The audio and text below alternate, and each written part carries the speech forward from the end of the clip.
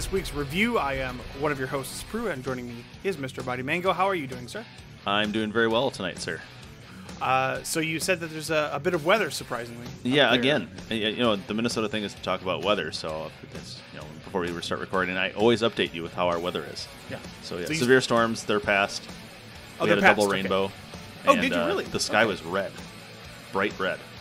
I think there's an old wives' tale about that. Something about sky.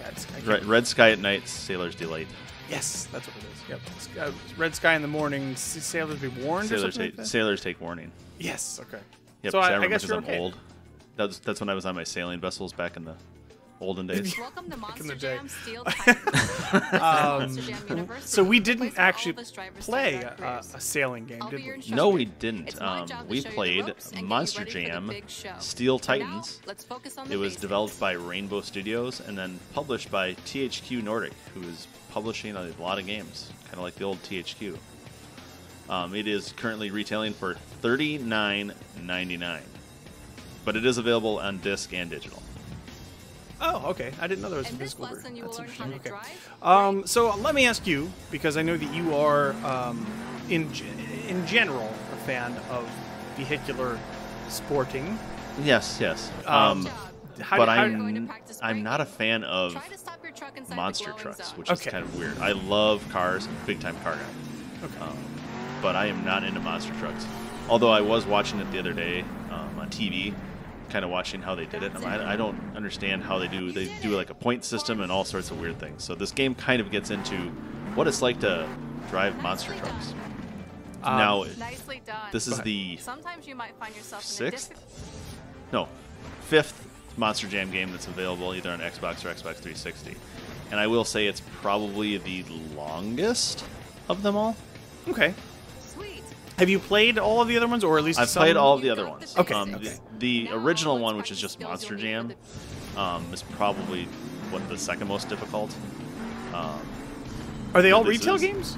They were all. There's not all retail games. Actually, I don't know if Monsterjam Crush It was. That was the one that predates this on the Xbox One. I think that was download only as well. Which again, yeah, that was on disc too. So this is the second one on the one that's actually on disc.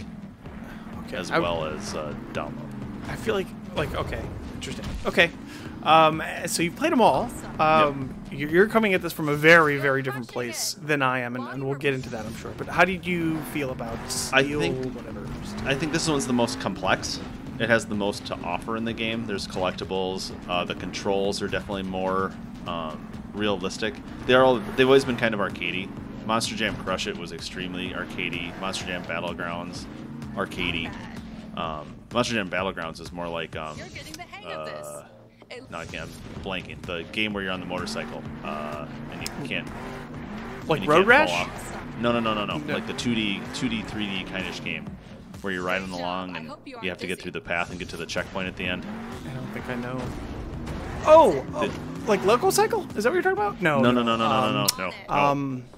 I think I know what you're talking about, but I can't remember the name now. Okay. But it's basically the same thing where the Monsterjam Battlegrounds is one where if you die, you restart and play again and play again and play again. It's the same thing as the motorcycle game, and I know the Chin's probably going, you guys are idiots again for not remembering the name of the game. But it's like that. This one is more of it has races, and then it also has it actually has kind of more of an adventure thing, which the other games didn't have. Where you have a free play where you can go get collectibles and you unlock more of the free play area. The other games didn't have that. The other games were like the original one, you're in an arena. The second one, you're in an arena. Okay, I see. So, yeah. So this one has like a, and again, I don't really play racing games, and I guess you might qualify at least part of this game as a racing game. Yeah, I would put this one as close to being like Forza Horizon. Yeah. That's kind of what it's like with monster trucks. That's kind of the sense that I get, even though I have never played a Forza game, but there's like an open world area that you can kind of just drive around in. Correct. And then, you can upgrade your stuff and stuff. This is, I'll just, full disclaimer, I'm not a racing game fan in even the tiniest amount. So it's going to be very difficult for me to be super unbiased, but I'll try my best. Because it was terribly boring for me. I don't know if that's the case in general, but it was just racing around tracks. It is a pretty game, I'll say that. Yeah, it's not ugly, and I think the free play area where you can kind of roam around a little bit, I think that's a little bit more interesting. But me as well, having played a lot of racing games and doing racing stuff for real, even I was getting bored. It's just very repetitive, kind of boring. The jumps are meh. So I didn't know what to expect because I've never played a monster truck game before. But the first time I came up to a line of cars that presumably you're supposed to crush in your Monster Jam, you're supposed to jam them with your monster truck. There was no like physics or like you run over them. There's nothing happens to the cars themselves. And actually, I'm gonna age myself here. Back in the olden days, before Monster Jam became a brand, there's trucks like Bigfoot, and then Gravedigger came around, and there was a couple other ones. That's when the crushing cars was the big thing, like jump up and crush the cars and smash the cars and all this stuff. Monster Jam now is all about like flipping the trucks and bouncing the trucks on their tires and spinning the trucks around on their side and doing backflips and all sorts of stuff. The cars, like, they don't really do anything anymore. No. So you're saying that's more of like a trend, I guess? Like, it's interesting. Okay. Yeah, it's totally changed, because that's what I was saying when I was on TV. I was at a restaurant. It was on TV, and I was like, wow, this is totally not how how trucks like that, monster trucks, were like. They're totally different now. I think I do vaguely remember Bigfoot, the monster truck from my a long forgotten youth, but it's which is not exciting. I think so. There's races that you do, which are fine, I guess, especially because some of the races allow you to just kind of off-road wherever you want, so you can kind of make your own. You can make your own path. I guess, yeah, is what you'd say. But yeah, did you notice if you hit something that's not in the direct way you're supposed to go, you go flying off a million miles in the wrong direction? The physics are so wonky in this game. Like, sometimes you can go over jump, like, and perfectly execute this flawless flip or whatever. Sometimes you'll hit the tiniest mound, and your truck will just flop for, feels like 30 seconds.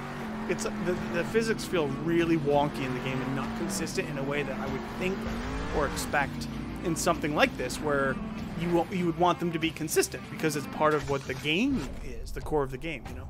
Yeah, that's where it gets kind of like arcadey, where it's the most simulation type version of all these Monster Jam games, but that's where the physics are still kind of arcadey and goofy.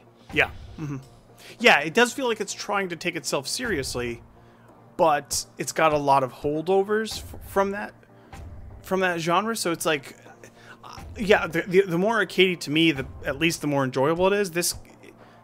There is some silly fun to be had with the physics, but if I'm trying to race all these other trucks and I hit like a bush and go flying, I'm like, I get just instantly infuriated, and I'm like, oh my god, no. I'm not and that's what'll do it. A bush will make you go flying. Yeah. Mm-hmm. Just phew. So there's a different. No man's land. Yeah, there's a few different type of events you can do. There's races and like score attack, I guess you'd kind of call it, where you do tricks and stuff. But again, it feels the physics are too inconsistent to be fun in a lot of ways. I don't know. Again, I'm not trying to put my bias out there, but it's just this game felt like more of a chore to get everything done than fun. I'll agree. And my kids were watching me play one of the times, and they were kind of like, "This is kind of boring." I'm like, "Yeah, it is." You really, I think maybe if you were really into being excited about monster trucks, you might care a little bit more. But yeah, I am not one of those people. Yeah. If you're into monster trucks, it seems like a pretty good game. I would think that it would be pretty decent. Like I said, it's really pretty, but honestly, and this is a minor gripe, but I did want to bring it up. I felt like it had the longest load times of any game they were I think I've really played long. on I Xbox One. It was insane. I don't know why. Yeah, I will agree. Because like the trucks are really, really nicely modeled, but the environment's good. It's decent, but it's not the most amazing, mind-blowing game. But No, whatever. That's fine. That's fine. Let's talk about the achievements. What's the deal with the All right, achievements? so achievements, well, there's a little bit of everything. Most of them are for getting third or better in a series of the races, and I think each series is 10 races, from what I experienced. There's some for upgrading the truck, some for doing a wheelie or doing certain tricks for a certain amount of time, and then there's one for getting all the collectibles, which there are 50 collectibles to get in the free roam section, as well as unlocking trucks and stuff like that. In terms of how long it would take to play the game, there's 336 track gamers as of this recording. Only 7 have completed it, so it's a little bit of a longer game. Maybe people are getting bored, like kind of we did. Yeah. It definitely felt doable, but I didn't stick around long enough to get a really accurate sense of how long it would take. If I had to just guesstimate, I would say probably like maybe 20 hours. Maybe Yeah, and like I actually looked to see, according to the tracker and the people that have finished it, they're about between 18 and 22. Okay. Roughly. Yeah, that seems to fit. It doesn't seem impossible, like maybe frustrating in some parts. It's a 2.6 ratio, so it's not crazy high, but it's I think it's more of a will you stick with it sort of game. And if it's your jam and you're having a great time, I think it's definitely doable. It's just it's going to take a lot of time. To put into comparison to, other than the very first game, all the other games you could probably finish in the same amount of time we would do this one. Oh, just this one. Okay. Interesting. Yeah, just to get an idea.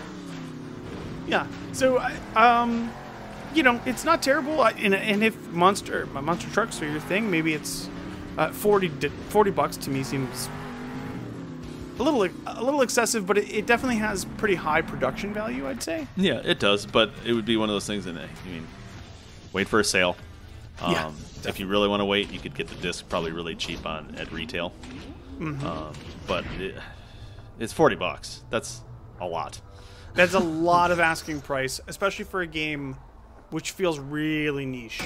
Yeah, like super way more niche than a lot of other games like this that are out there. It's Monster. This is like catering to the same crowd that likes WWE. I kind of feel the same way. It really kind of is. Nothing to knock against like L or anything like that, because he loves WWE, but it's kind of like that. Right. I think just a little bit more niche.